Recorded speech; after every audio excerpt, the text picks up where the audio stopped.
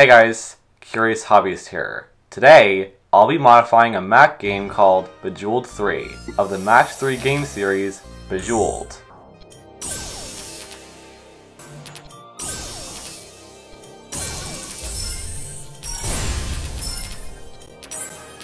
So let's get right into it. First, I'll right-click it and select Show Package Contents. In the Content/Resources folder, the file that got my attention the most is this main.pak file. PAK. What is this file type? Apparently, an archive used by video games like Quake, Hexen, Crysis, Far Cry, and Half-Life. And of course, Bejeweled 3 apparently. It may include graphics, objects, textures, sounds, and other forms of data packed into a single file. PAK files are often a renamed zip file. More info. PAK files are mostly used by video games, but might also be used by other applications like Chrome. The format for these files used in certain games might differ from others. Therefore, you may have to try using multiple programs before you're able to open the PAK file. However, it also has a list of programs that are meant to open these files below, and here it only listed Windows programs. So I don't know exactly how I would open this. I have tried changing the file extension to zip, with not really any luck. Then I tried just opening it, and got a window like this. However, there is another way of opening and viewing a file's contents. The fact is, every file is really made of data, which could be seen in two ways. One, as binary data. This means every unit in the data is either of two, on or off, written to or not, or filled or not filled. Really, any way you want to look at it. This is the smallest unit that is actually part of the file. Now, the storage device that holds them is made of real materials, which are made of things like atoms and molecules on a deeper scale. However, those are not part of the file. The second way of seeing it is in bytes, i.e., segments of binary data which is multiple binary units in length. For instance, combining 8 zeros or ones expands the possibility from either of two things to 256 combinations, and these could be tied to letters, numbers, and other characters. Okay, so you might think, how are different file types categorized? Like audio, images, and of course, archives like this one. Well, the answer is their file extension. For instance, MP3 is an audio example, and JPG is an image example. This is that dot at the end of a file name followed by an extension defining the file type. Also, viewing the file as bytes really means viewing the file as plain text. So then, I right-clicked it and chose Apple's text edit under Open With, which by the way, it says default at the end there. So why didn't open it in text edit in the first place? Anyways, now I'm actually viewing the file in its semi-pure form as plain text, and this actually seems legible. These seem like they might be folder paths. They start with one or more words, like affirmations here. Maybe those are folder names, separated by these slashes, and the one that follows the last slash has a file extension. However, where are these folders and files? Well, probably somewhere in the game when it's running. So let's scroll down a bit. Okay, the text here is not very legible. For a flash though, I did see something really legible. So let's go back up to make sure I'm not seeing things. And I'm not here, because there is some text here that's clearly readable. In fact, this stuff is in the game's Zen mode. Under the condition that you have mantra set on, the subliminal words here are for semi-transparent text that appears over the game while you play it. And these phrases are mantras that appear over the completion progress bar for each level, again, as you play the game. Side note, I later noticed that if you go back and look at the very beginning of this file, you'll see that the first path here, if that even, is to a file, again, apparently, called general.txt. And the first section here, it looks like these mantra phrases are not really targeted towards any real life goals. Could this first file be the general.txt file, and the other paths allocated to the other files ahead of the general mantras? And could both the folder paths and the files ahead be in order? And also, maybe that gibberish text is part of a different type of file. After all, this thing might contain all of the image and audio assets used by the whole game, which extracts them dynamically. How does it do this? It could be these weird random characters between each of the file paths.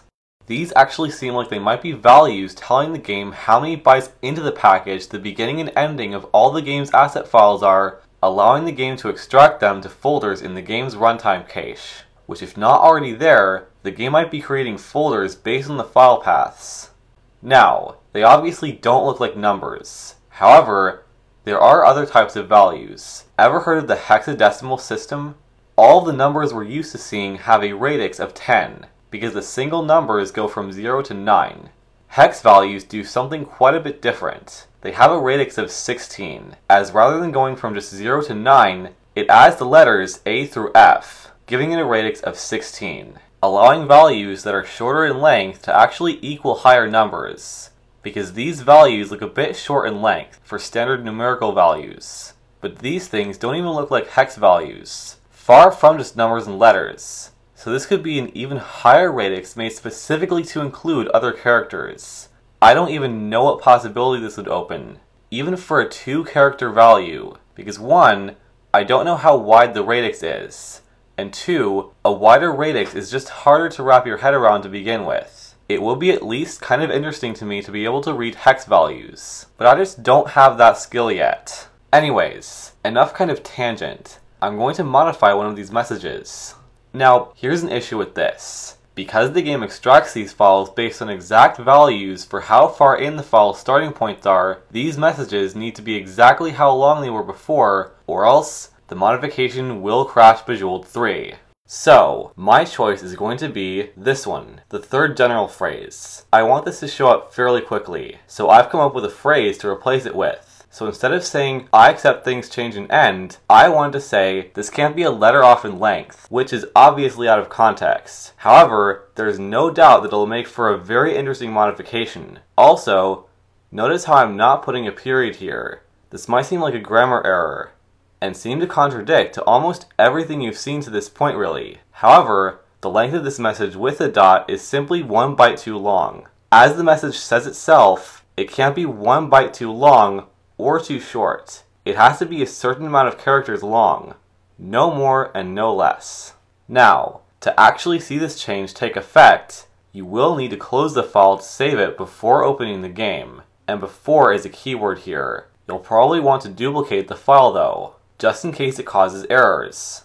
Otherwise, the game will have already extracted and cached all the resources for loading them at the game's runtime, or in other words, while the game is running.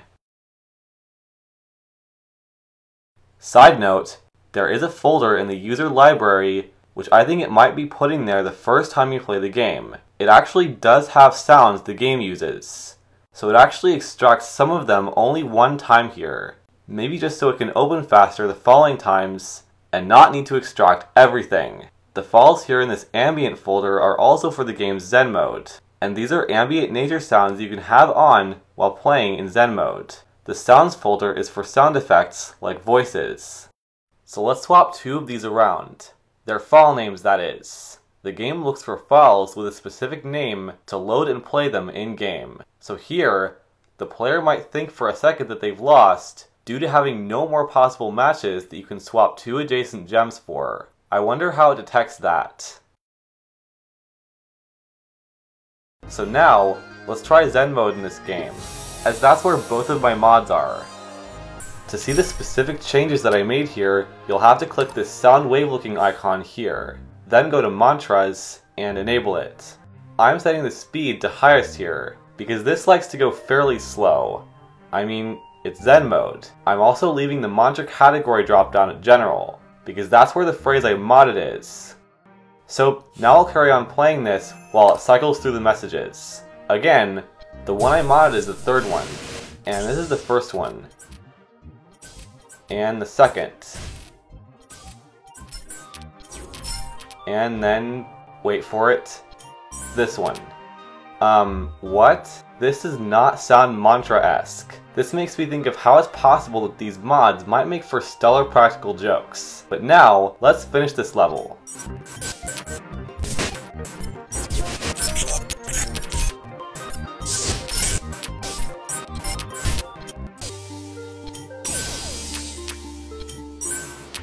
No more. What? Have I lost? Am I going to have to start a new game all over again?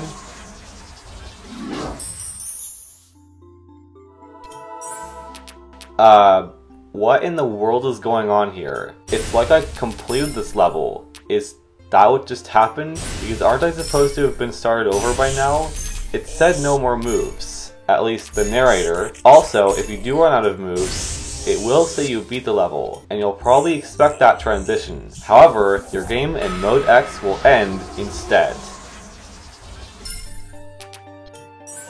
So let's try and see what those hieroglyphics are back down a bit. So here, I can see something familiar. OGG. I have seen audio files of this type in certain other games. OGG is an HTML5 audio format. However, I don't know how long this file is. So let's try and select it from what point even. It looks like this flexible here might be part of it. However, it does make more sense to me that it might be a subliminal message like the above. Also, what's soundrangers.com? Maybe some kind of stock audio platform they used? So, from this point, I'm going to try and select all of this. And it turns out this is quite long. In fact, I had to scroll faster for quite a while before seeing this.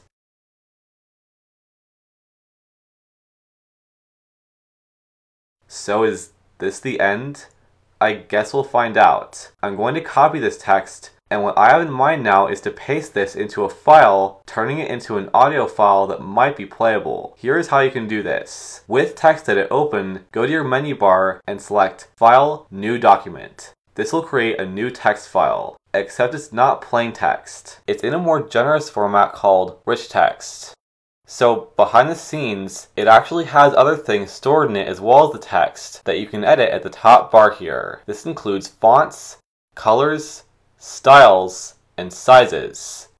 So how do you make this the same format as the plain data that we saw earlier? It's actually quite simple. Go back to the menu bar and choose Format, then click the option that says Make Plain Text. Then paste in the data you just copied. Now save the file. This dropdown will show, as this is a new file. The one thing you need to make sure is the plain text encoding dropdown is set to the right option. These two Unicode UTF options here were total failed attempts, and probably will be if you try those. The one you really want to pick is Western MacOS Roman. Also, make sure you add dot and then the file extension you want to save it as. And now it's kind of self-explanatory. Save the file to any location and test out whether or not the file is playable. And here it wasn't. So maybe that's not quite the end. I then tried removing almost half of it from the end and resaving it. Then I tried to play it again, and this time I actually do get a result. And this is an ambient Zen sound. So I guess there's no need to be precise with the end, just make sure you hopefully don't pass anything. Speaking of which, at this point, it skipped ahead to the end. Could I have done this wrong? So, I tried reloading it and replaying it. And this time around, it does this at a certain point. It changes to a different sound. So these are really 30-second loops. And also, have I just run over the end of the first file? I guess maybe. However, extracting this file in a slow enough way to actually be able to see that would be a pretty boring, slow, and tedious task. So, I hope you enjoyed this video. If so, feel free to like it, share, and sub to my channel for more content. If you want to get notifications on new uploads, click on the bell icon after subscribing to my channel. I try to post new videos on Saturdays or Sundays. Also, to go to my channel, click on my icon or channel name just below the video. For any questions or requests you have, please let me know below in the comments. As always, thanks for watching.